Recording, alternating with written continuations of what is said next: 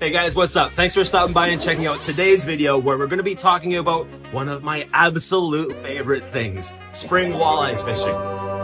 We're going to be sharing with you our 5 best tips so that we can help put you in the right place. The reason we're using this, yeah, we did, at the right time. And just, man, they're pretty fish. With the right bait, tools, and tech so that you too can smash those walleye this spring. I can't wait. I'm so pumped. I'm so excited. Let's go.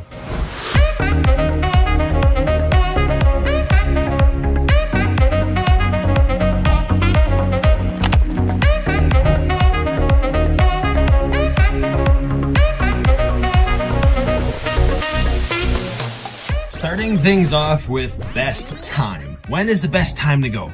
Well, right now where we live near central Alberta, Canada, the weather is changing and winter is slowly starting to lose its chilly grip. Birds are coming back, the days are getting longer, and we know what that means. Soon the ice will be gone and we can get back on the water. April or May is usually when the walleye are spawning, and that means they're going to be out a little bit more active searching for food. And for anglers, this can be some of the best walleye fishing of the year. Might have to.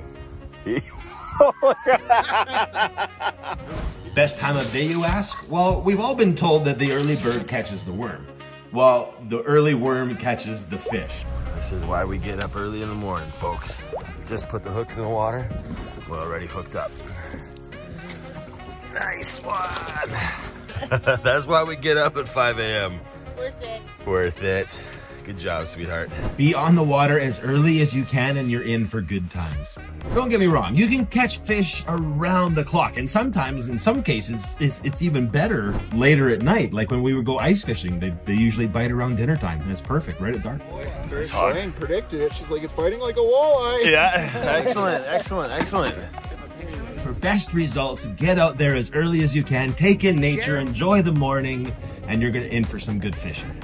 We're out here at Pinehurst. Sugar's getting bit. Oh, she's fish on! Hope it's not too big because I can't grab the net just yet.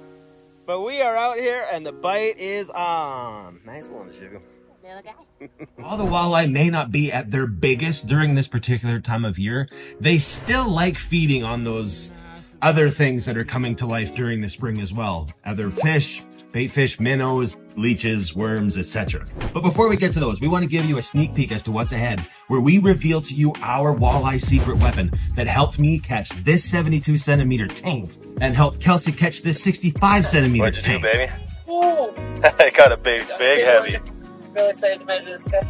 Best bait. We've fished for walleye in so many numerous places around our immediate area, and what we've learned is each place is a little different, and sometimes the fish can act a little different from lake to lake, place to place. There's a lot of factors including inlets, channels, springs, natural bait, and overall depth of the lake, which all affect food supply. And sorry, but if there are no bait fish, there are no bait fish.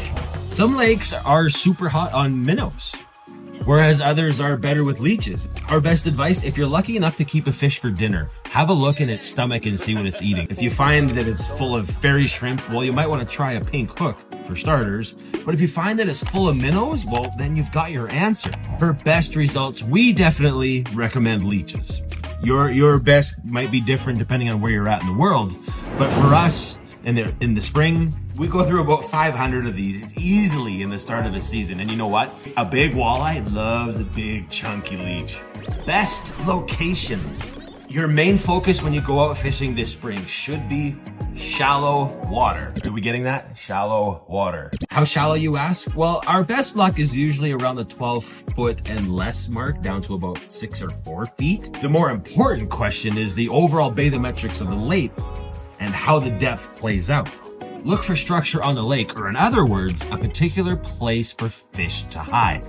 Walleye in particular love rocky shallows and sandy banks, and above all else, drop-offs. As the season progresses and as water temperature starts to rise, the fish will adjust by moving or transitioning to warmer water, and it may take a different tactic to bring them in from that deeper water. In fact, most of the tournaments we've been in, it's actually against the rules to fish in that deeper water because Just trying to stay on the boat. it's harder on the fish. So Best fish that shallow water. I'm telling you, that's where you're gonna find the fish. Best tools. When it comes to tools, there's no limit to the amount that you can spend trying to find and catch fish. And while it isn't necessary, I will say this. There's rarely a time when I go out on a boat without a sonar of some kind. We run Humminbird Helix units on our boats, and there is no doubt that they can help level up your game. You'll hear more of these in the next one, but for now, let's focus on more practical things. A good net, for starters, is worth its weight in gold. Get one of those extendable ones that you can use to reach into the water. Make sure it isn't full of holes. Next, we suggest you get yourself a decent rod and reel setup. We recommend the amount that you spend should parallel the amount of time that you're going to be spending on the water this summer. If you're one of those people that just enjoys getting out on the water, you know, maybe you'll go out a few weekends this summer, that's fine. Then you should buy a budget rod and reel, unless, you know, you like having all the latest, greatest stuff, in which case you could spring for a little bit nicer setup. But if you're out there every day this summer, ripping lips and getting after it, baby, you're probably going to be a little bit more serious and spend a little bit more on your equipment. Ugly sticks have never done us wrong. Whitebird favorites are some of our most suggested fishing rods, especially if you like a good responsive rod with lots of action. I got one.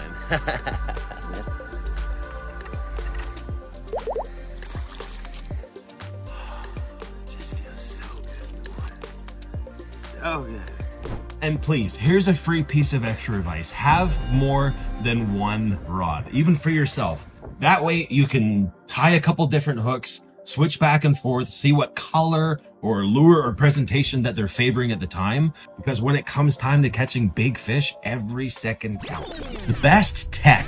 Now, we've invested a lot into the tech in our boat because I'm a firm believer that the more I know about that body of water, the better off I'm going to be and the more chances I have of catching bigger and more fish. I want to know the depth. I want to know where the weed beds are. I want to know the size of the marks on the sonar, how big they are. The more the better. And when it comes to tech, the more you spend, the more you're going to know. While these big units may not be necessary, they do provide valuable information. But you can get a great entry-level sonar for around the $200 mark. How many times do you go to the lake and automatically go to the same spot every time? Or you just go to where all the boats are because that's where the fish must be, right? Well, yes, but what happens if the fish just aren't there or they just aren't responding like they're supposed to? You didn't load up the dog, the kids, the trailer, and all that stuff just to get to the lake and spend your time in an area where there are no fish. You can even usually find a relatively accurate bathymetric map of the place that you're at online, free on Google search or whichever. Especially if you're out towards the Great Lakes area or the coastal regions, you've got much more reliable charting systems out that way than we have here. As promised, as for a bonus, we're going to talk a little bit about technique. Now, this is a highly controversial subject because there are literally so many different ways that you can catch a fish. Bottom bouncer. So this goes down to the bottom of the water, and then we've tied off the tail of it a leader that goes to our crankbait. Today we're towing the Lucky Bug black and red. And in the end, that's what makes it so much fun. The easiest way to catch a fish, put a hook in the water. And after all the fish we've caught over the years, you know what I found out? The best way to catch walleye is to have numerous options at your disposal. If jigging isn't working, then you might need to try and start moving that bait and change your presentation to help trigger a bite. Lindy rig trolling is one of our favorite ways to catch fish on a move, as opposed to hitting spot lock or throwing the anchor out and spending a couple hours in the same spot. Oh no.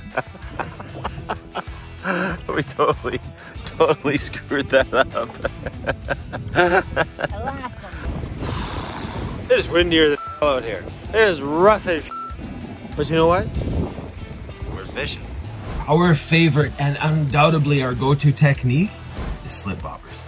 And you've probably noticed that if you've watched some of our full-length features. In fact, that's how I caught this 72-centimeter giant in the first week of June last year. A slip bobber and a tiny schnell hook with a leech. Oh my God, what a beautiful. That bite, I tell you, big fish like this, they hit differently. You can tell. This fish tasted it probably 5 or 6 times before it took it. In case you can't tell, we love our walleye fishing, but we also get a good rip out of chasing lake trout, northern pike, Oh my God, look at this. perch, burbot, pretty much anything that'll bite a hook, whether it's in a river It's big. Whatever it is, this thing is huge. or the deep blue ocean. Bloodline Adventures in Costa Rica. Be sure to check out this video right here where we're gonna show you the #1 accessory you're gonna need if you're going anywhere near a boat this summer. Thanks for the subs. We'll see you in the next one.